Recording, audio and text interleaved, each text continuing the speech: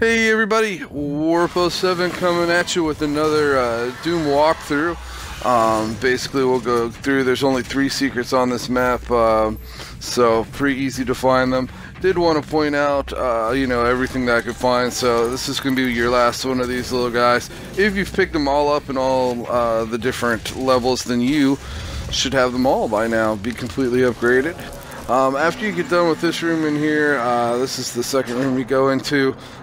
Basically, once the fight's over, these, stone doors will open. You'll be able to pull the lever for your classic level.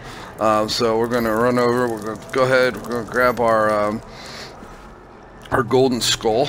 And then, once we grab that, instead of leaving, we're going to run back kind of the way that we came, I believe. Go into this room here, and there's your classic map level.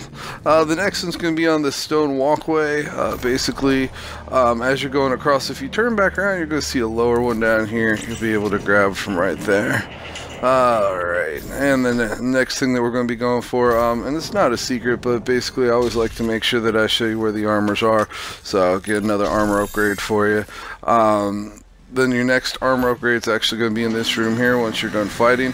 Do want to point out, right after we grab this, I'm going to shoot at something in the sky. That's how you get your last secret. You see what I shot at there? Now there's a little box that's going to float to the ground behind you.